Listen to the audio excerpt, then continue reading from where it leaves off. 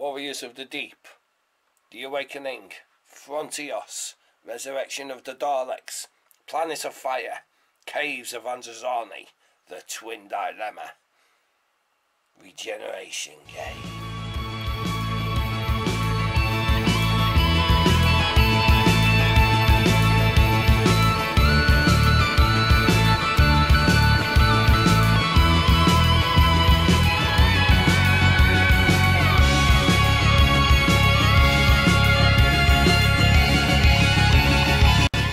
Time travellers, it's Mr. Tiglet here, and we're talking about season 21 of Doctor Who from the beginning. Yay!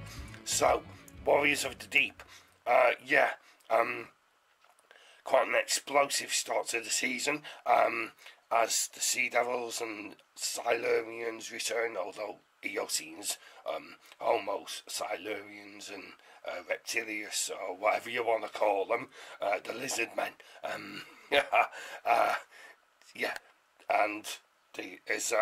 it's quite violent, so sets the tone for the rest of the season. Doctor, Turbo and Tegan are the only survivors on Seabase 4. There should have been another way. Well, yeah, a few design flaws, yes, there should have been, but yeah, hey, that's the budgets of the 80s. There you go. Awakening is quite a good semi-pseudo-historical romp, as the Malice puts his little psychic influence over Little Hogcom and the Civil War, possible new companion in Will, but yeah, he doesn't join in the end. But yeah, very good story. Frontios is brilliant as the Tractators and the Gravis.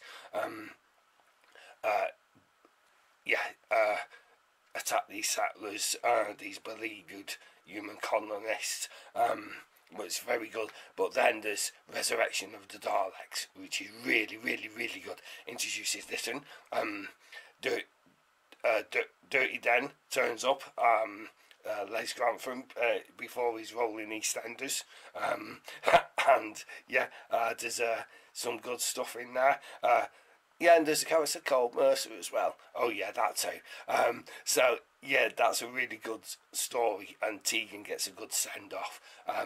Which brings us to Planet of Fire, and Turlo's last story, as he gets to return home, all sins are pardoned, and yeah, it turns out he's a junior commander, and his dad was a political revolutionary, so yeah, that's quite a good story.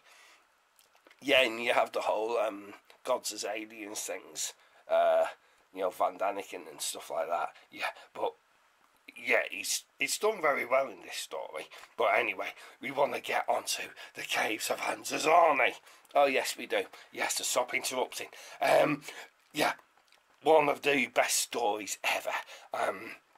Cyrus Jack is a brilliant villain, as is Morgus. Yeah, but I prefer Jack. He's much more complicated. Yes, indeed.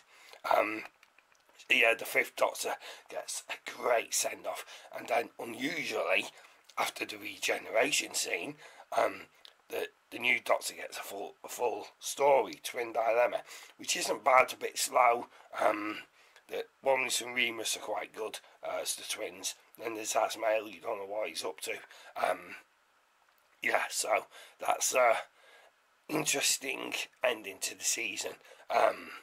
So then we get into Colin Baker's era, but that's next time.